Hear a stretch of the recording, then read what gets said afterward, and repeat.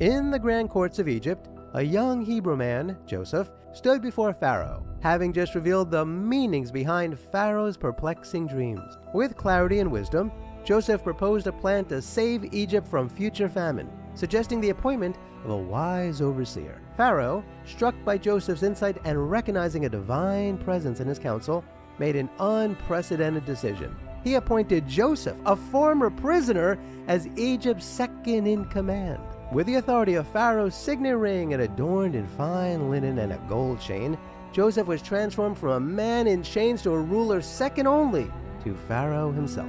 The people were instructed to bow before him, and he was given a new name, Zaphanath-Paneah. Married to Asenath, Joseph's life took a turn beyond imagination, showcasing a remarkable journey of faith, resilience, and divine orchestration.